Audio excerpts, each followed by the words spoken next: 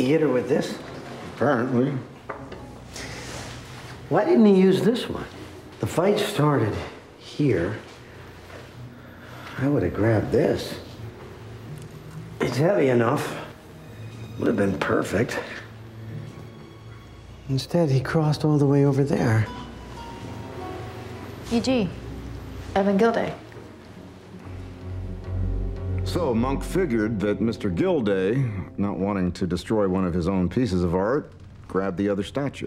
And that's when you began to focus on the defendant. Yes, sir, that's correct.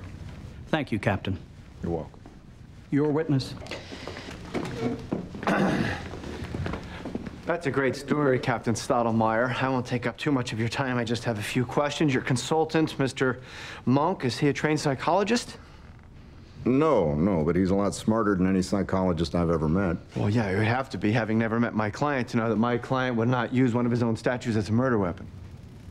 That was just a theory that led us to a substantial amount of other evidence. Okay, we'll get to that other evidence a little bit later. I would like to know, if we could just back up for a little bit, how was Mr. Monk able to divine where the fight started? Where the fight started? Where it started. How did he know, for example, the fight did not start in, say, the foyer? I'll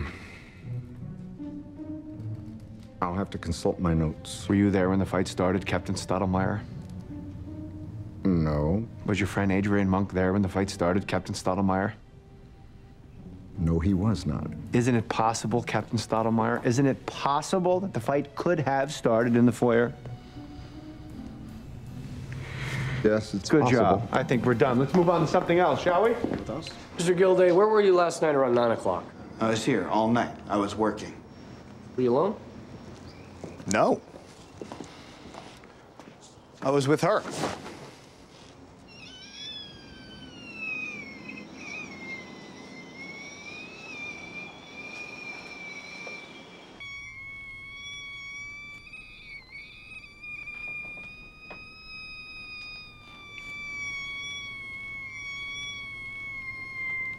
Mr. Monk, are you okay?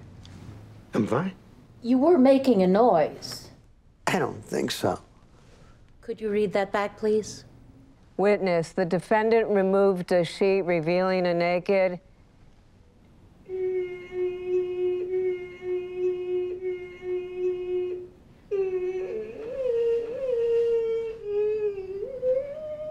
Of course. Clock.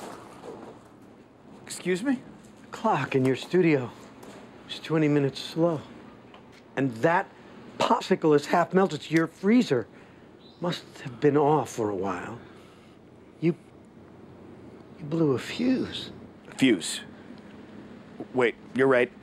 I remember I was plugging in my coffee maker. No, it wasn't a coffee maker. You were using something much bigger.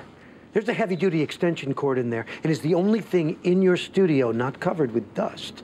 You were using some kind of tool. A jackhammer.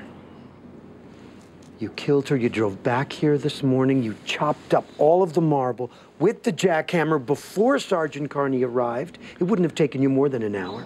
I chopped it all up. You're in the middle of nowhere. Nobody would have heard you. And then what? Where did I put it? 2 tons of marble. Oh, maybe I ate it. No, you didn't eat it. We're standing on it.